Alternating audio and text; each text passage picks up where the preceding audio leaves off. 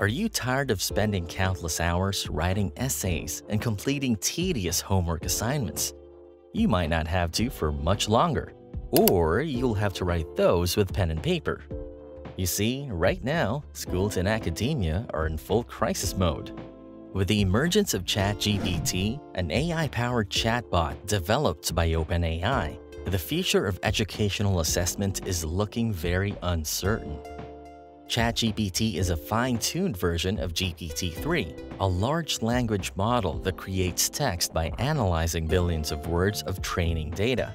While GPT-3 was somewhat cold and robotic in its responses, ChatGPT is optimized for dialogue and can act almost as a collaborator, bouncing ideas back and forth with the users. In fact, some experts believe that ChatGPT is so advanced that it could spell the end for traditional forms of educational assessment, such as essays, homework, and even take-home exams. ChatGPT is similar to a calculator in that it can provide students with quick and accurate answers to their homework questions. However, while calculators are fixed and always give the same result for the same input, ChatGPT is flexible and generates text based on the patterns in the data it has been trained on. This means that ChatGPT can produce unique and creative responses rather than simply following a set algorithm with a correct user prompt. As technology continues to advance and become increasingly integrated into education, teachers are understandably concerned about the potential negative effects it may have on their students.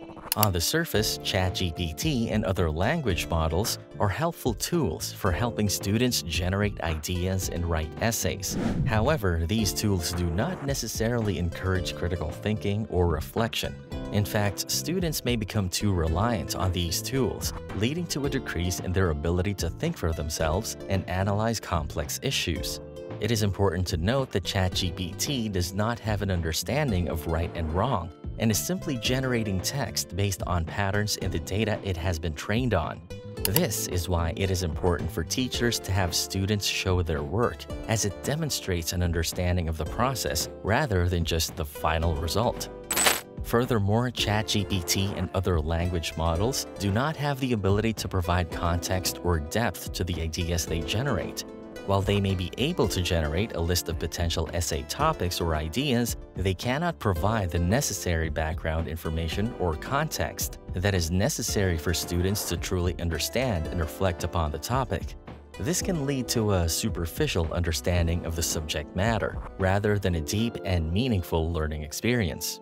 In short, while ChatGPT and other language models may be able to assist students with generating ideas and writing essays, they do not necessarily encourage critical thinking or reflection. As such, teachers may be concerned that these tools may actually hinder their students' ability to think critically and reflect upon complex issues. It is important for educators to carefully consider the potential risks and benefits of incorporating these tools into their classrooms and to find ways to balance their use with more traditional methods of teaching and learning. If you're a student and celebrating the end of essays and homework right now, it's important to take a moment to think about what this means for the future of your education. With the rise of advanced language models like ChatGPT, we may see a return to more traditional methods of education, specifically handwritten submissions. Handwritten submissions could be the only way for teachers to prevent cheating, or assistance from AIs, call it what you want. While the convenience of digital submissions is undeniable, it's important to be prepared for the possibility of a shift back to more traditional methods. Although we are still in the early stages of the ChatGPT revolution, some research has already been conducted on the language model's abilities. For example, a study at the University of California recently evaluated GPT-3's ability to perform analogical reasoning. Analogical reasoning is a key aspect of human intelligence that enables us to understand and solve problems by making connections and comparisons to familiar situations. This type of reasoning allows us to approach new problems in a flexible and innovative way.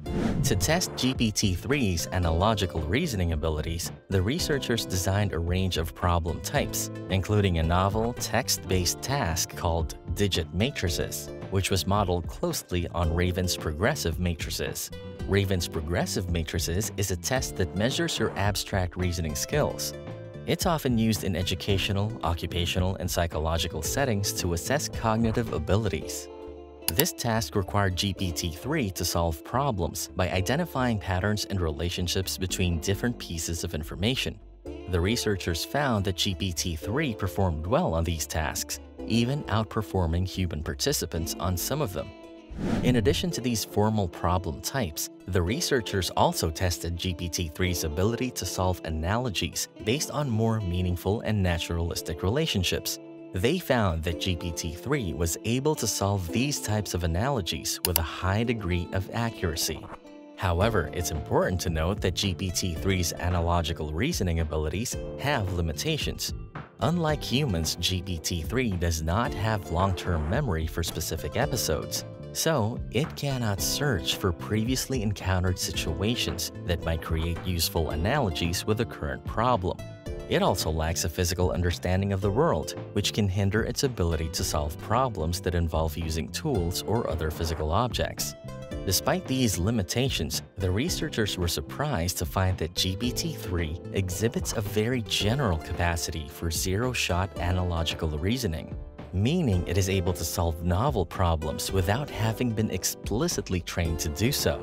This property is often considered a key aspect of human intelligence, and it is not typically found in neural networks like GPT-3. Further research is needed to understand how GPT-3 is able to achieve this analogical reasoning ability and whether it has any of the same underlying mechanisms as humans. The researchers are particularly interested in understanding whether GPT-3 possesses some form of emergent relational representations, which is a way that the brain organizes and understands information. Emergent relational representations help us learn, remember, and solve problems. The researchers also want to know if GPT-3 can make connections between different pieces of information in the same way that humans do when they try to understand new things. All of this research will help us understand how GPT-3 works and if it can think and learn in a similar way to humans. As researchers continue to study GPT-3 and its capabilities, the development of GPT-4 is already underway. GPT-4 is expected to be an even more advanced language processing model and has the potential to transform various industries and applications. Some researchers believe that GPT-4 may be able to pass the US bar exam, which is required for becoming a lawyer in the United States. Alright, that's it for today. If you want to stay up to date on the latest developments in GPT-4 and other cutting-edge AI technologies, make sure to subscribe to our channel and click the bell icon. Do you think this is the end of homework? Let us know in the comments.